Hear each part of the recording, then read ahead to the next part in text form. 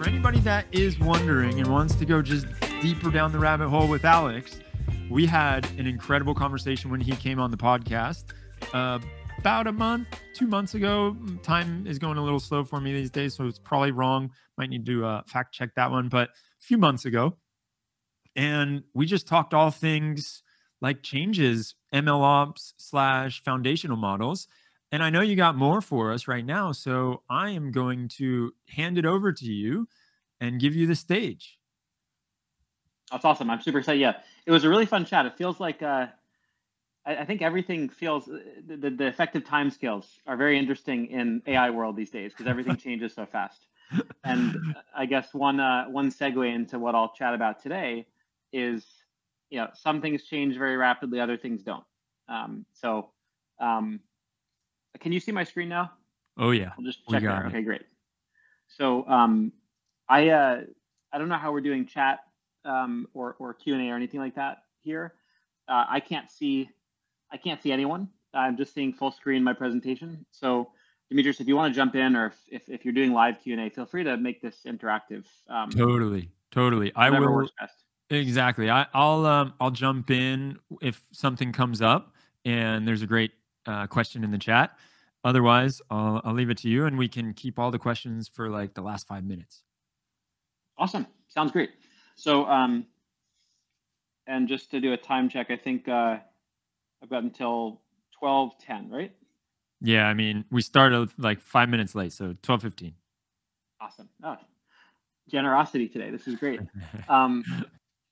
Cool. So I'll jump in. And as a quick intro, I'm Alex. I'm one of the co-founders and CEO at Snorkel AI. I'm also an affiliate assistant professor at University of Washington, where at both places, and then back when I was working on the Snorkel project at Stanford with the team, everything really is around this idea of data-centric AI. This idea that a lot of the development that is most critical and highest leverage for building AI is around manipulating, curating, labeling, slicing, sampling data, more broadly developing data, even more so than picking the right architecture or tuning the knobs in the right way. And I'll talk at a high level in part of this about how that's been accelerated by this rise of foundation models. And I'll share some other broader thoughts as well. If we get into the weeds, I can also share my thoughts on some of the work actually out of my co-founder Chris's lab at Stanford on and the Snorkel research team on ways of automating prompt engineering in part via weak supervision. So that'll be a an in the weeds teaser. If we get to that and anyone wants to remind me or I remember, we can talk a little bit about that. But otherwise, I'm going to go through kind of a high level tour today. And thank you all for taking the time to be here and watch the talk. Hopefully ask some interesting and hard questions either during or at the end, so to make it interesting. Okay, so quick outline. I'll start with, and Demetrius, I have to apologize here because I'm opening with some shots fired. I'm going to switch right away to saying foundation model, not LLM, which I get is a kind of aggressive move given the name of the conference, but it's kind of critical to how we do things. I like it. I got to make things a little interesting, right? So I'll start with that, and obviously, I'll actually flip back and forth probably between FMs and LLMs throughout without realizing. But I do want to, start on that note and just introduce why you'll hear me in some instances saying foundation model. I'll share a little bit of this high level idea that a lot of the future is going to be around, let's call it GPTU rather than GPTX. I'll then dive into how you make these more customized and domain-specific and performant foundation models. What is the data center development you do? I'll use some of our work at Snorkel as a case study, although again, I'm not gonna be overly focused on that. It'll just be an illustration of the system building we're doing around these ideas. And then if I get time, I can talk about some other interesting challenges that are really orthogonal to our work at Snorkel in the foundation model space. Just picked up from some of the customers we work with and some some general thoughts. May or may not get to that. But that's the high level outline, and I'll jump in now. So it's not that maybe this is a little underwhelming as a shots fired slide because it doesn't. Well, I don't know, Demetrius, you tell me, but I don't think this is the most aggressive looking slide with my hastily Googled image of house and foundations. But I do want to kind of introduce, why do we say foundation model? Why my co-founder Chris and a bunch of our Stanford colleagues have anchored on this term with the center there. There's really three reasons. The first one is that a really exciting one, which is we've moved beyond language. Actually, any data type, any data type that has some underlying graph structure admits the exact same types of self-supervision or autoregressive methods beyond just a sequence of tokens, right? We're seeing that with image and multimodal data. We're going to see it with everything from databases to genomics, or we're already seeing that. So really, this is a boom that we're going to continue seeing far beyond the classic language models.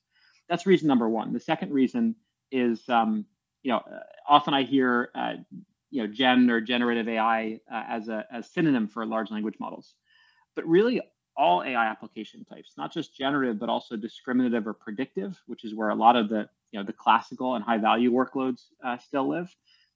Our view is that all of these are built on top of foundation models. So if we get time, we can talk more about that, but that's kind of point number two. And the third point, where most of my talk will kind of dive into, is this, the idea behind the name, the basic and simple, but very critical metaphor, which is that foundation models are foundations, and you still need to, build the specific house or building for your specific setting and needs on top. And we'll talk about how you do that coming up. Also, there's a leaf blower, which happens more times during talks than I think would be, occurring by random chance. If you have any problems with my audio, let me know. Otherwise, we should be fine. You're sounding all right. I didn't even notice it until you said it. Awesome. Okay, I did, but it sounds like we're good. So diving in, I'm going to start now by just kind of opening the aperture and I guess firing some more shots. Although, again, this is mostly about, open source community love and predictions of where, practical realities are going to, of AI use cases and the market are going to take us. But, again, I'll say this a little bit more declaratively just to make this talk interesting. So I'll start by saying that, the entire field owes, the GPT line of work, a massive debt, and I'm a huge fan, and I hope that GPTX continues to increment up, because it's been driving the field forward, and it's an truly incredible innovation. But I do think that most usage in the enterprise, even in in individual and consumer settings, is going to be a lot more around, let's call it GPTU rather than GPTX. So why is that? Three high-level points I'll start with here, just to get us all thinking. Number one, we've seen a lot of evidence recently. This is both first principles, but also just demonstrations that have been accelerating of late around the lack of defensibility of closed API models, and very correlated with that, this kind of just boom of open source foundation model innovation and proliferation. Number two, the more durable moat, again, no real surprises here if you think about it from first principles, is around private data and domain-specific knowledge, whether that's in a person, in an enterprise, in an organization. We're seeing that, and some examples of the power of actually leveraging that, which I think is going to spread. And the third point, which will be the segue into the rest of the talk and a lot of what we do at Snorkel, is this idea that really the last mile, all of the hard work to get these, to go from foundation to house for specific use cases in specific settings, is really where a lot of the effort goes, vast majority of the effort goes, and a vast majority of the value and differentiation is going to be captured. And I'll talk about how that's done and what's exciting there. So just to go through those first couple of points high level, there's been a proliferation of awesome logos, and I guess the sunglasses thing has been taking off with these recent projects. So for folks who haven't been living and breathing foundation model Twitter every 5 minutes, like a sane, healthy person, one recent very interesting project that came out actually right around when GPT-4 dropped, so it didn't get noticed by everyone, was this Alpaca project out of Stanford. Basically, at a high level, what they did is they spent, I think, a couple $100 on ChatGPT API calls, and they were able to use that along with a self-instruct method out of out of a team at UW to basically train a 7 billion parameter model, the open source or the Facebook Llama model, to, and the evaluation is not fully finished, but to have very similar levels of skills and outputs as ChatGPT. So basically, just by a very cheap set of queries, they were able to basically clone or come close in many ways to cloning ChatGPT. And then we've seen a bunch of other follow-on work.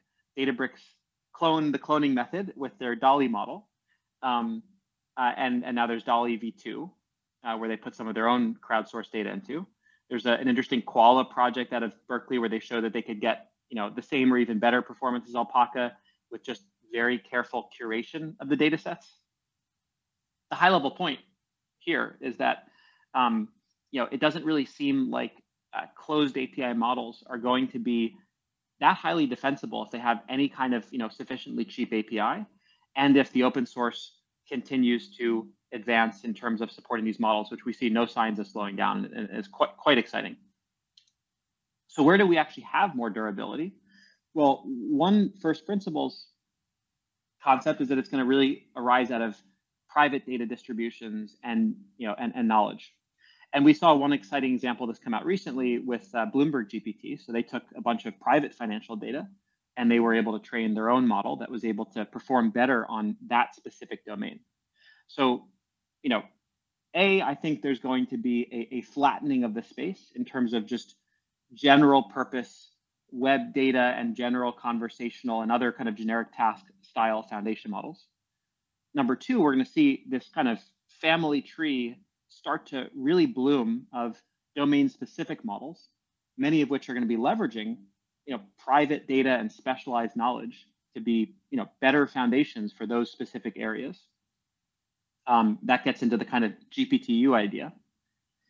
And then the third thing, which I'll talk more about, is, again, the building of the house on top. And so I in no way mean to pick on the Bloomberg paper, but it's interesting that very few people these days actually, this will come off a little cynical, but very few people, actually open the papers often on these projects. And so if you actually look even in the blog post that the Bloomberg GPT team released, you'll note what you see in many of these evaluations that are done thoroughly on proper held out data sets, which is that it does better in a relative sense, which is a very exciting achievement and proof of this power of domain specific data. But if you look here at the financial and the financial specific tasks, it's in the 60s, right? For most applications, that's nowhere near a production deployable accuracy level. So again, that gets to this idea that even with all this development, both closed and open source, even with this specialization and leveraging of domain-specific data and expertise, you're still building the foundations, and you still have a lot of work to go. What always in AI over decades has always been the hardest part, the last mile, as any kind of data scientist or ML expert who's shipped real stuff to production knows, that you have to do on top. So that's what I'll talk about there. I'll pause for a second. Just any questions, comments, pushback on this high level framing before I get into this last mile building the house part. We're good so far. Awesome. Okay, so let's get into this. And what I'm going to share with you is our perspective that a lot of the building the house really revolves around these high level ideas of data versus model centric AI. And I'll share that both in terms of high level ideas, and there's a ton of innovation in the space in the community, and that'll be kind of with my academic community hat on, and then I'll also give an example of how we're supporting it in production settings with our platform at Snorkel the company, which we call Snorkel Flow. So, and here, partly because I'm stealing slides, and partly because it's just it's a relevant stand. And I'll talk about enterprises. This could be a commercial enterprise. This could be a government agency. This could be an open source organization. Anything where there's a collection of non-public, non-generic data and real production use cases. So that's for the purposes of this talk, think of enterprise as a stand-in for any kind of organization or setting like that. So one way that I think it's helpful to think about this is, at least collapsing it to two dimensions, is think of one dimension where you're basically asking, how bespoke or unique is this data? This is, for ML folks in the audience, this is just old transfer learning intuition, right? If you train a giant model, a small model, a giant model on web data, it's going to work better on data closer to what it trained on. Versus very bespoke different data inside a bank or a hospital or a government agency, for example. And then think about the x-axis is, what is the accuracy requirement or accuracy proxy metric, whatever you choose, before you can actually use this thing. We see a lot of very exciting use cases for, especially generative type use cases, where no one even measures the accuracy or even really knows how to, right? If I'm trying to generate some marketing copy or some cool images for a kind of co-pilot style application, I don't even know necessarily how to measure what accuracy means, and I don't need it to be that good because it's just a starting point. It's a part of a human in the loop process. So there's high tolerance for failure. Versus a lot of the AI applications that are actually shipped in production have to be, 90, 95, 99% accurate before they can even be shipped to production. So a lot of the really exciting momentum and demos that we're seeing are kind of in this lower left quadrant, where you're testing on data very similar to what GPTX or other foundation models were trained on. You either have kind of low accuracy requirements because there's high degree of failure tolerance, say in a human in the loop system, or you don't even have an established way of measuring what some accuracy style metric. And a lot of where the house building is both hardest and most valuable is in this upper right quadrant, where you have non-standard data. In a bank, a government agency, a hospital system, most places in the world, most enterprises for sure, and where you actually have high levels of accuracy you need to get to before you can actually ship something. So I'll give an example of this with some of our internal data. And this is using a variety of foundation models, some early results with GPT-4, also smaller models like BERT and CLIP. And here we're just, there's more data here, and we'll be releasing some of the latest GPT-4 data from our experiences soon. But just at a very high level, comparing the out-of-the-box performance, so a zero shot and the few shot performances are pretty similar, of just using GPT-4, one of these models out of the box. And this is looking at a range of problems from info extraction for a large pharma company to actually an open source case study we released on classifying legal clauses to image and chat things as well.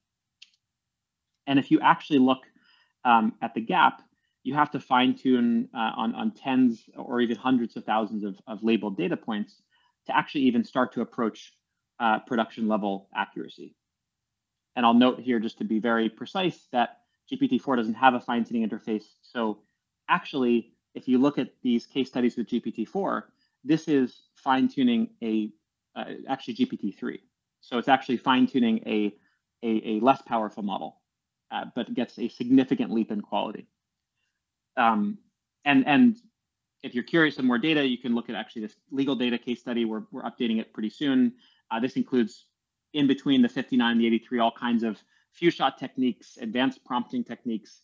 Nothing really approaches the good old fashioned fine tuning on labeled data. But this is mainly just to show, before we get into methods, that you have to do a lot of work still to build the house on top of the foundations. And there's lots of work out in the public domain. I'm highlighting one of my favorites here because I was lazy and I just grabbed one. There's a lot of work, and there will be a wave coming out once folks have enough time to evaluate GPT-4 and other models. This was an evaluation of ChatGPT, where the conclusion was that ChatGPT was, again, an incredibly impressive generalist. Hence the bet that this is, models like this are going to be the foundations for all AI development. That's certainly the bet that we're taking. But it was on average 25% worse than a specialized model that was specially trained for the given task. And it was over 25 NLP tasks. And by the way, that specialist model was often a minuscule fraction of the size and therefore cost of ChatGPT. So we're seeing these kind of same results out in the open source, just a little behind because these things take time to, these large benchmarks take time to run. So how do we build that house? How do we get from the kind of baseline out of the box performance that, again, for real AI use cases, or at least for many real AI use cases in that upper right quadrant we showed, are just not anywhere near good enough to ship to production? How do we go from that, generalist jack of all trades foundation to a specialist or an expert that's deployable in production?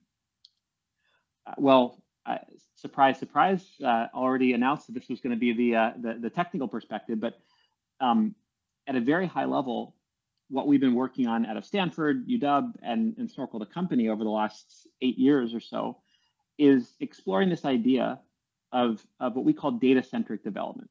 This idea that, rather than pursuing things the kind of classical way, how ML and AI is still often taught in intro or most intro classes, where the data comes from somewhere else, it's janitorial work, it's exogenous to your process as a data scientist, it's not your job. I often think of this as the Kaggle era of machine learning, where you just, your machine learning journey starts when you download your data set from Kaggle, all nicely labeled and curated and collected, and then you start, tweaking your model architectures. Data-centric development is the idea in its extreme of kind of flipping that on its head, where the model is now fairly standardized and fixed and may not even change or maybe automatically configured in your process. And most of your data science process, your workflow, your journey is really about iterating on the data, labeling it, sampling it, curating it, augmenting it, etc. So it's not always that extreme, but one thing that I'll point out is the wave of foundation models has really made it much more extreme than it ever has been. Think about it from the perspective of a user. If you find out that your foundation model-based application is messing up on some patient population or some subset of the satellite images you're analyzing, or some subset of legal documents, more than ever before, you can't go and just tweak the model architecture. You can't go and tune by hand some of the trillion parameters. You effectively have to go to the data, whether that's labeling, prompting, etc. It's all these kind of data-centric interfaces. So in our view, the rise of foundation models has also accelerated and in some ways completed this shift from model-centric to data-centric development. So that's a high-level thought I'll leave you with. Again, one of our favorite examples here is the GPTX family, and I'll note that the advancement that got at least a large chunk of the world, going crazy over these advances, was really a delta between GPT-3 and 3.5 that was all about human supervision, right? A lot of folks are familiar with the RLHF term, but I think it's helpful, and if you look at recent work, it's more precisely you can separate the inputs from humans and the mechanism by which the model was updated, which is the RL part. And the input was just labels. In this case, it was labels in the form of rankings or orderings. And then there was further labeling in terms of the thumbs up, thumbs down. And now there's even further labeling and response generation being paid for yet again. So the delta was not really about the model architecture. The delta was all about the data and the supervision. So this is one really great example of this data-centric development idea. So our idea is that and the central concept of both Snorkel, the academic work, and this data-centric concept is that the critical layer between kind of these base foundation models, and here I'll depart, or I'll be orthogonal to that point that I raised. This doesn't matter whether you're starting with closed APIs like OpenAI, always a fun sentence to say, or open source models like I pitched, I think are going to become even more prevalent. Whatever you start with, you have this layer of your stack where you have to do development to fine tune or adapt them for your applications. And that development is done via data primarily.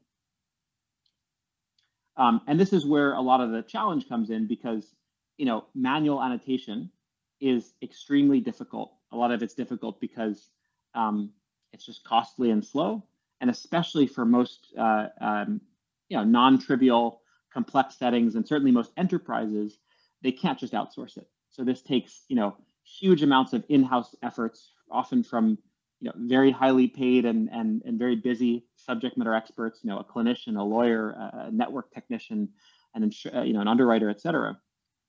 And it's also very brittle, because every time something changes, you don't really have any way of modifying manual labeling. So here's where I'll segue in to SnorkelFlow, which is our system for for developing foundation models using data-centric AI. And again, I'll just quickly pause on some of this high-level stuff that I covered before. Any questions, any comments?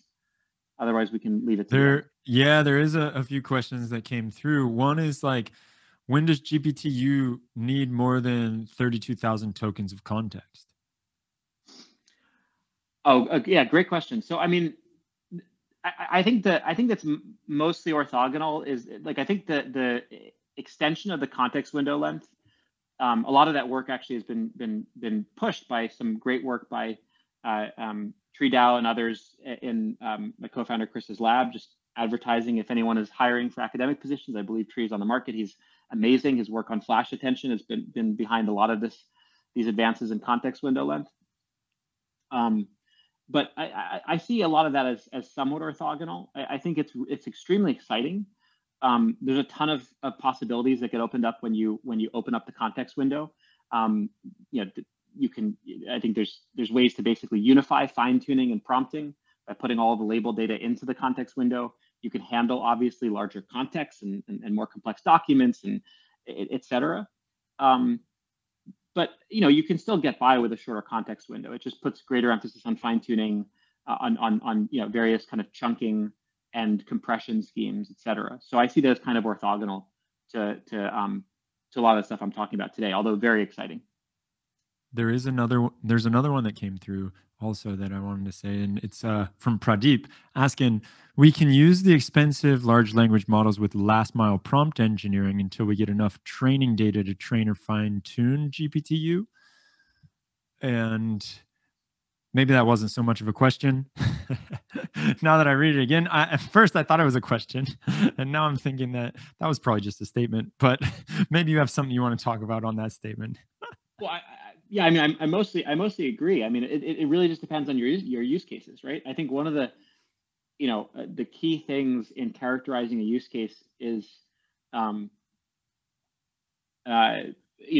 various different ways you could talk about this, but call it the failure tolerance of the use case, right? How accurate do you need to be to go to production? And some of these things are scalar, meaning you get better results, you get better ROI if you improve the accuracy. In which case, yeah, like starting with a zero shot or prompting based technique that gets you to that kind of 60% level, and then gradually kind of tuning and developing it with data-centric AI to go higher is a very viable strategy. In other settings, 60%, or as I mentioned before, like not even knowing how to measure the accuracy for some of these generative use cases is good enough, because it's just a co-pilot use case where it's just meant to assist a creative process, and there's always going to be a human editing and the final result. And then in other settings, and as you could guess, this is a lot of where we operate. Getting in the 60s just isn't good enough for anything. You can't ship that model, and so you really are blocked until you can get that data development done to get it to a production level accuracy. So I guess I'd say I agree with the statement in certain use case settings. In others, you're blocked until you can do that fine tuning or downstream development. And in others, you're fine, because it either works really well out of the box because it's a very generic or kind of standard data task, or you don't care about the accuracy as much because of the use case setting. That goes back to the kind of quad chart I shared, or at least that's one way of thinking about it. Right. Awesome. On. So I'll push on because I'm almost at time. So I'll just give a little preview. I definitely won't get to the last section, but I'll just give a little view of the very high level loop that we support in SnorkelFlow.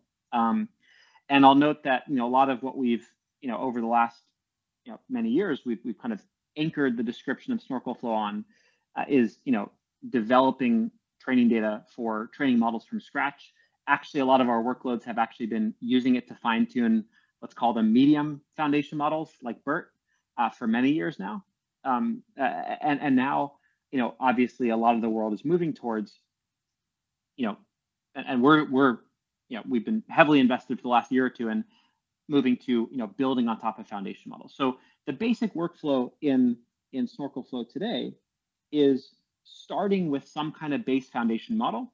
It could be closed source, it could be open source. Again, I threw out some bets at the start of the presentation, but we're completely orthogonal to that. You bring whatever you want to start.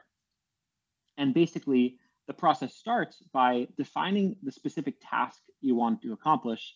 Let's say, a lot of our customers are, still focused on predictive tasks where a lot of the value lies. I want to, classify these contracts with very high accuracy. So you take your base foundation model that was, say, trained on web data, and you apply it, or Snorkel Flow automatically applies it to your data and your task so that you can kind of, see how it does to start. And that's when the guided error analysis starts. So the idea is, let's apply your foundation model to the data. And if you think about it, how else could you actually inspect how your foundation model is doing, right? You can't go and poke around the model weights, at least practically today. You have to apply it to data to be able to even see how it's doing. So that's that first step. And then, you start this data-centric loop, which begins with, discovering error modes in your base foundation model via guided error analysis. I'll skip over details there, but that's a lot of the work we've done, both academic and commercial side. And then your goal is to correct them and to do that as rapidly as possible. And this is where, if you've heard me give a talk before or seen any of the other Snorkel materials, I'll refer you to that. If not, a lot of the acceleration that we get, and a lot of what our academic work has been around, is these radically more efficient and programmatic ways of doing this correction, this corrective labeling. And as I teased at the beginning, I'm basically at time, so I won't go in depth, but I'll just note that this idea of programmatic labeling, or in the academic side, we've often called it weak supervision, is a powerful way to unify all different types of input. So it could be a heuristic, it could be a knowledge base, it could be using clusters and embedding space, it could be manual labels, it also could be a prompt. So there's some nice work out of the Stanford lab on and also the Snorkel research team on how prompts can actually be viewed as programmatic sources of supervision or labeling and automatically combined and modeled. So you don't need to find kind of one perfect prompt. You just dump them all in along with any other sources of information, and it gets all combined by Snorkel Flow. And I won't have time to go into the how, but lots out there in the academic space. And then the last step, and I'll end here, is basically one of two paths. Or three I have here on the slide. You can always take the data that you labeled and just export it. But the two main paths, and I think this is, again, broader than just Snorkel Flow, is either you go back and you update your foundation model with this corrected and augmented labeled data. And again, the standard way for production accuracies that you'd still do is fine tuning. Or, and we see this increasingly in our customers, you actually now distill this into a smaller model that is specialized for this task. And I'll just quickly note there's a case study that we have up on this open source Ledger data set. It's a contract classification, 100-way classification problem. And the net result, you start with actually an ensemble of foundation models we did in this case.